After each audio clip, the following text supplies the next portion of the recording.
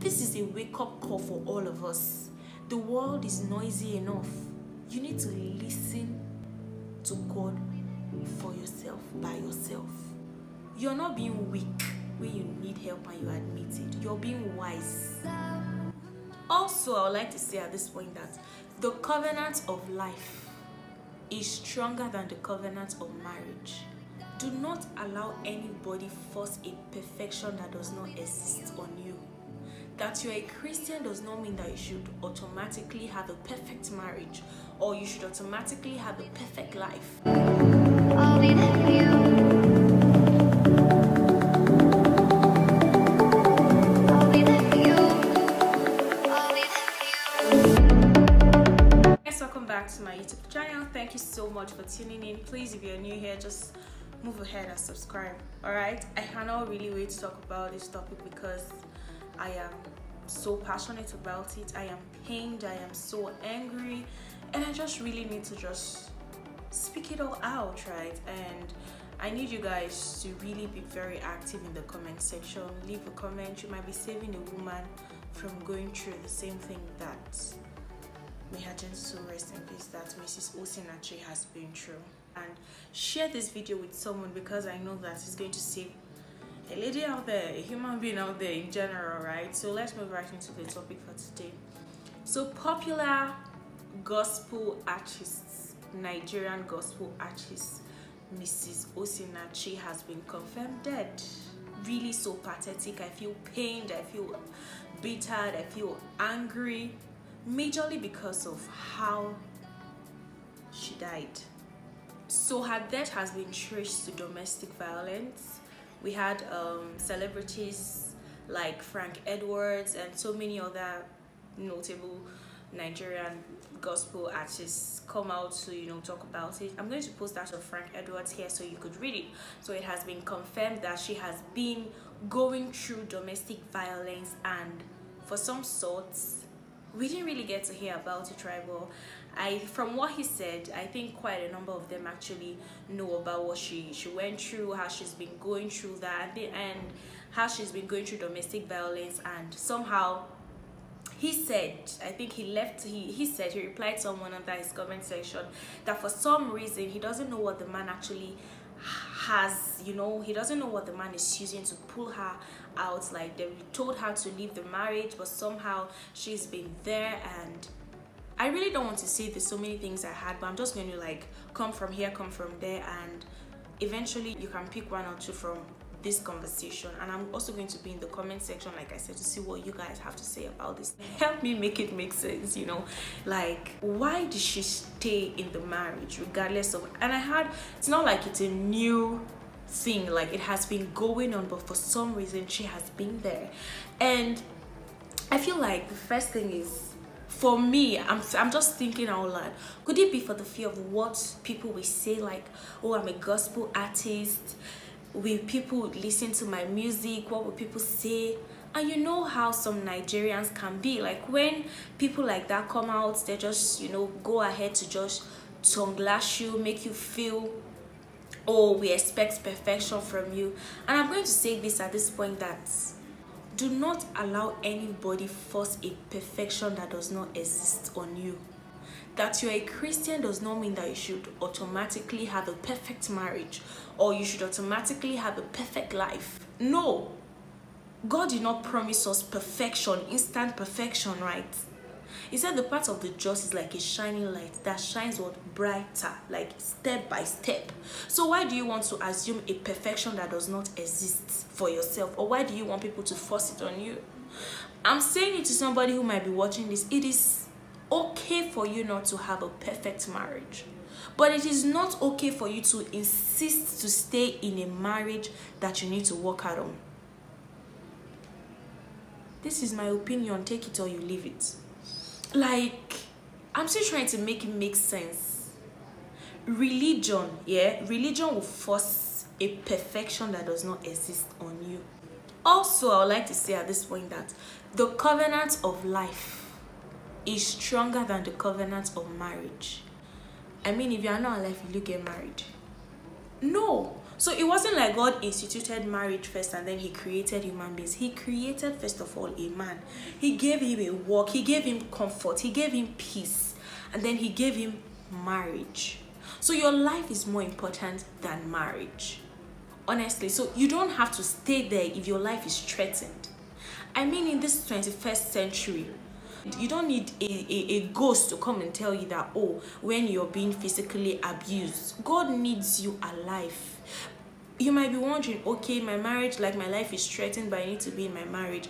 Why does God want me to live an abusive marriage? Oh, God needs you alive to fulfill his purpose. God needs you alive more than you even need yourself to be alive. So God does not want you to be in a marriage, in a friendship, in a relationship, in a company, in a situation that threatens your life. He needs you to be alive. He wants you to be alive. I mean, that is the reason why he first of all gave you the life. The next thing I would like to say at this point is stop postponing your joy for tomorrow when you can have it now, because tomorrow might never be yours. Why would you want to endure something that threatens your life when you can keep your distance and pray for God to be changing it? How about, okay, I don't want to file for a divorce here. How about you packing out of that house? Just, leave him, be praying for him from a distance, and watch from a distance when the change happens. Like, okay, when the change is done, I will come back for you. Some of us, we know how to just postpone our happiness. Oh, let me just get the admission to school, like my life will be perfect. Oh, let me just find that man. When I get married, my life will be perfect. Not knowing that a time will come, you'll be like, oh, let me just have that child, my life will be perfect. Oh, let my child just start working, my life will be perfect. How long will you keep postponing your happiness? The joy that you cannot give yourself now, I'm sorry, you might not have it tomorrow. I need us to cultivate a lifestyle of, I will live a perfect, I will live my joy today. Stop postponing your joy for tomorrow. I need us to come to a point where we live our happiness now.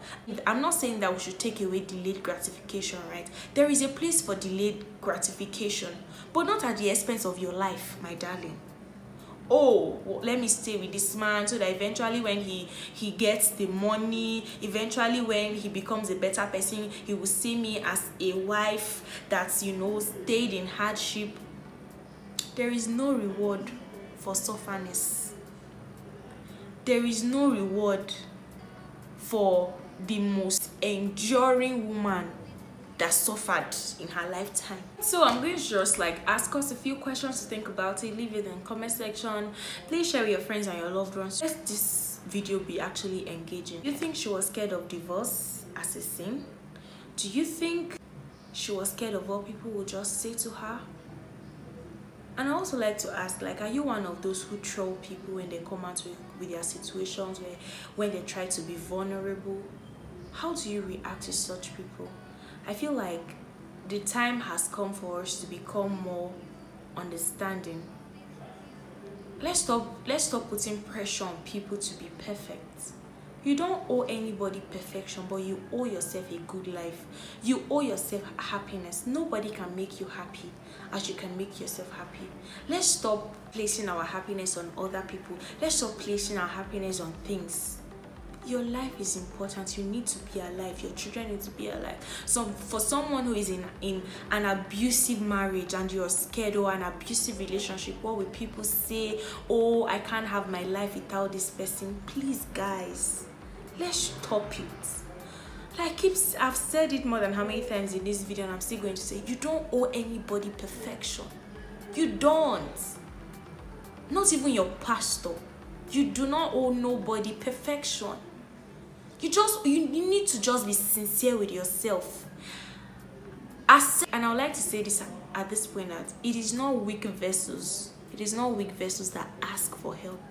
It is wise vessels that ask for help. You're not being weak when you need help and you admit it. You're being wise. Yes, it is wisdom. We need to come to a place where we love ourselves more than anything. Even the Bible says, love your neighbor as yourself. You cannot give love when you do not have it. I'm not here to preach, oh, be selfish. No. I'm saying that love yourself enough. Value yourself enough to walk out of an abusive marriage. I mean, the messages are everywhere. These messages are everywhere. You don't need God to come down from heaven to put it in our head. It is time to work on ourselves, on the way we think. Work on ourselves on the way we see life. It is time to combine spirituality and intelligence. Do not come for me if you do not understand where I'm coming from. I mean, all the time we leave things for, God will just do it. And God is saying, I already gave you all you need to sort these things out. I feel like sometimes people just use spirituality to cover up for their laziness. We just don't want to take responsibilities. I am here to say that God is faithful. I'm here to remind us that I know a whole lot has been happening. The world has been so noisy of late. Maybe it's time for us to maybe it's time for you to give yourself a break and go back to what the word of God has to say. Maybe it's time for you to just go back to your secret place, to just refire yourself, to just study the Bible and trust the Holy Spirit to open your eyes. Do not study it religiously. Oftentimes we just study the Bible because so that when people ask me, I'll say, I read my Bible today. I actually read 5 chapters and 20 chapters today, and there is no one verse working in your life. Are you that kind of Christian? Change.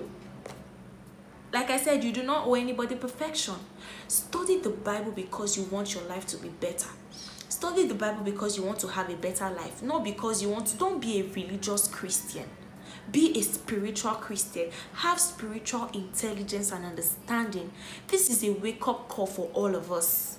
The world is noisy enough. You need to listen to God for yourself, by yourself. This is a wake-up call for all of us. And I'm here to say that God is faithful.